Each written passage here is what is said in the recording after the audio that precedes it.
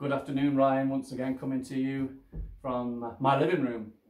I am, by God's grace, pastor at Jacksdale Selston Community Church, and over the last few weeks we have been going through a book called The Lord's Prayer by Thomas Watson, and today we're continuing that under the heading, Let us behave ourselves as the children of such a Father. And today we go and move on to number 5 under that section. If God be our Father. That is the language that Thomas Watson is, in my view, repeatedly using. And as I have said, and I will continue to say, this is a time, just for a moment, to ask ourselves, are we a child of God? Do we belong to Him? Have we been saved? Have we been translated from darkness into light? Have we received a new heart? Do we desire to please Him? Do we long to worship Him? Do we long to be in His presence? Have we got like that which Paul says, to live is Christ and to die is gain? All these things that we must ask ourselves will give us the answer. Is God our Father? And Thomas Watson goes on, if we are His Father, let us walk obediently, as obedient children. 1 Peter 1:14. When God bids you be humble and self-denying, deny yourselves.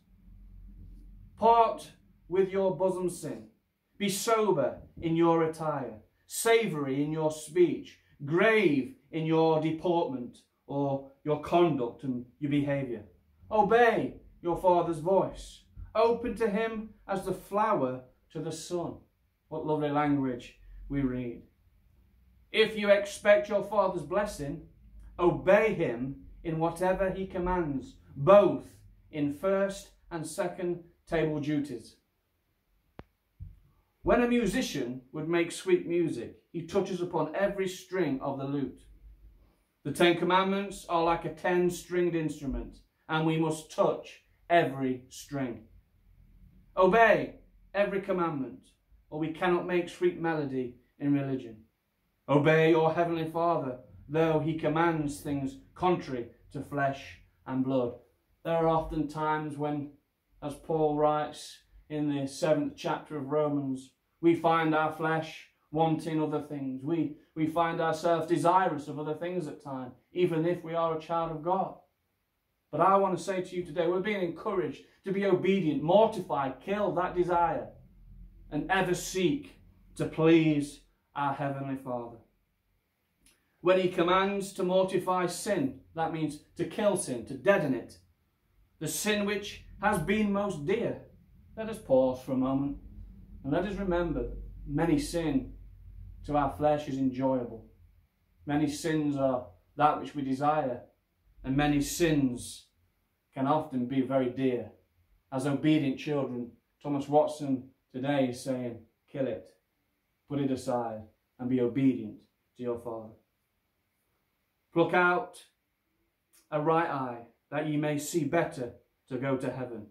When He commands you to suffer for sin, Acts 21:13. Every good Christian has a spirit of martyrdom in him, challenging words, and is ready to suffer for truth rather than the truth should suffer. I want to say to you today, as I read that, that gives me great challenge. Would we be found rather seeing truth honoured and we suffer? Or would rather we compromise the truth and we find what it would be seeming to as a greater enjoyment? But today we are called to suffer for the sake of righteousness. Luther said he had rather be a martyr than a monarch. Peter was crucified with his head downwards. Ignatius called his chains his spiritual pearls and wore his fetters as a bracelet of diamonds. We act as God's children when we obey His voice and count not our lives dear, so that we may show our love to Him. They loved not their lives unto death. Revelation 12:11. For me, that is a challenging section, that we are called to be obedient. To obey is better than sacrifice.